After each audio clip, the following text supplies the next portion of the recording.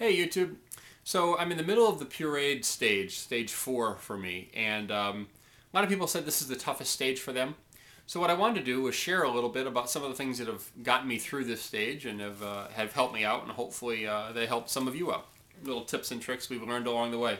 So I think the most important thing that I love, these are a few of my favorite things, my water bottle. I have a couple of these. This one has some Crystal Light lemonade in it. Um, Definitely get some water bottles or some glass you can carry around. This is nice. It's got a little screw top lid on it. Keeps the water in there. It has nice little markings on the side so you know how much you're drinking. Can't imagine life without those. This little baby, my Hamilton Beach personal blender. Just a great tool to have. Make smoothies right out of the container.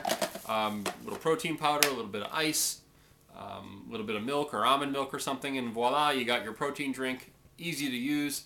I don't have it with me, but I have a tiny little ice cube maker. It makes ice cubes that are the size of, just a tiny little square.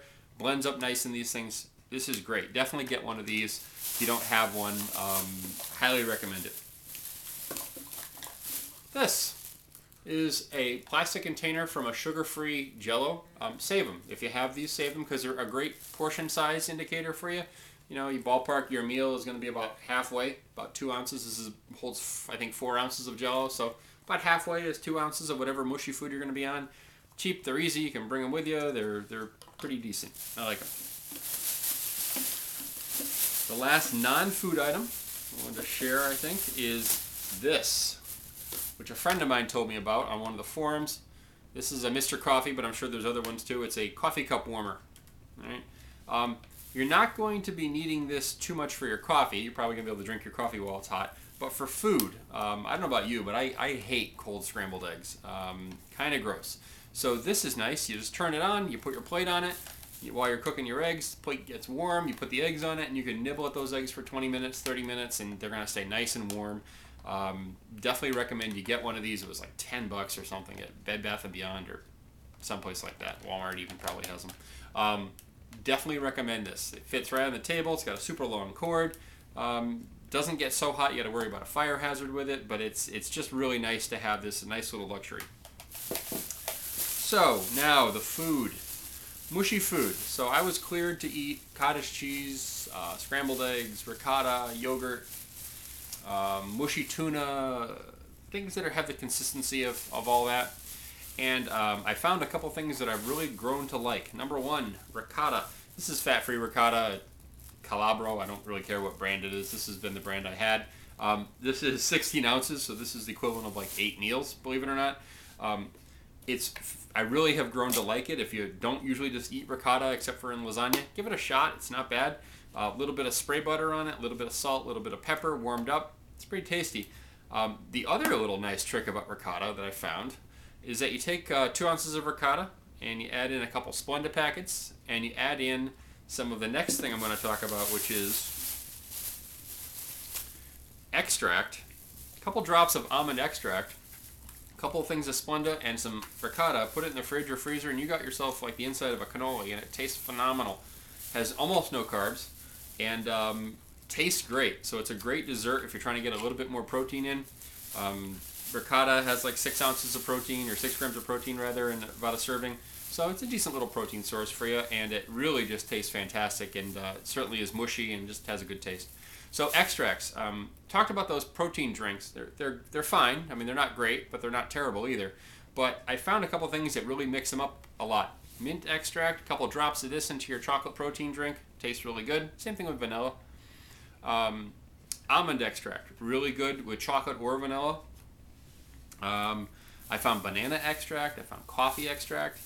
And, yeah, the ingredients are alcohol, but you're adding literally 2 or 3 drops to what you're doing. So I think there's a minimal effect and nutritionally on it. It just adds a lot of flavor, and I definitely recommend if you're doing protein drinks and you're really sort of sick of them, which I see a lot of people posting on forums that they are. Totally get that.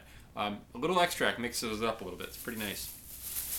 And then my secret weapon. So this is probably not an approved food, but it certainly is approved in terms of texture. Been craving meat a little bit. Not craving in the sense, oh, I gotta have meat, but I was getting kind of sick of the ricotta, kind of sick of the cottage cheese. So I saw online, someone said, well, I like these Underwood things. I really hadn't even heard about these since I was a kid. I think my mom used to get these once in a while. So they're these things: Underwood roast beef spread, Underwood chicken spread, and Underwood deviled ham spread. If you don't like the idea of throwing a piece of chicken in the blender, the puree it, and if you don't like the idea of eating baby food, I highly recommend these. Actually, they're really tasty. They're 4¼ ounces each, so you have about half a can for your meal. Good source of protein. I think they've got 8 grams, 7 grams, 8 grams of protein per serving. There's 2 servings in each one of these. So, really good source of protein. And it just tastes good. It's got flavoring and seasoning in it. It's a little higher in fat than the baby food and everything else you're going to be eating. But, what the hell? You're on the pureed food stage. It's like, probably the toughest stage. You might as well enjoy it a little bit. The roast beef is really good. Chicken's fine. I was a little chickened out. And the deviled ham is pretty tasty. Little known trivia fact: the oldest food trademark in the United States of America. This stuff has been made since the early 1800s. They used it in the Civil War. It's not bad, I gotta tell you. Even after I go to regular food, I might be having this as a regular staple of my diet. Not every day, because like I said, it is a little higher in fat, but certainly a couple times a week, it's a really nice treat.